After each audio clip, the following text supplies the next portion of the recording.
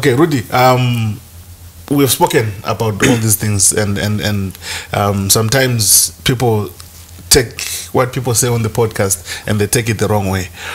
What is your take on Namibian football in general, as a way of wrapping up? What is your take on Namibian football in general? You know, where we have come through. You're talking about 2 years no football, 6 months no football. What is your take now? What does all these things that are happening to the football in the country? I think we need to the people running football needs to take football seriously. Football, it can change your life tomorrow as a footballer. I'm not talking about office. As a young boy, you need to create for these boys opportunity to be professional football players. So we need to start taking football seriously in the office. That's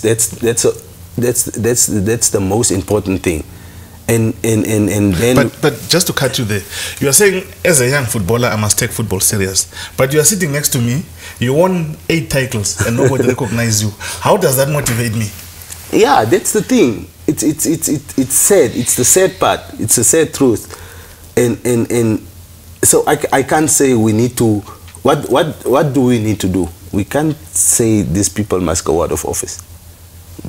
If they need to, we need to get, these people need to know that football it's the beautiful game.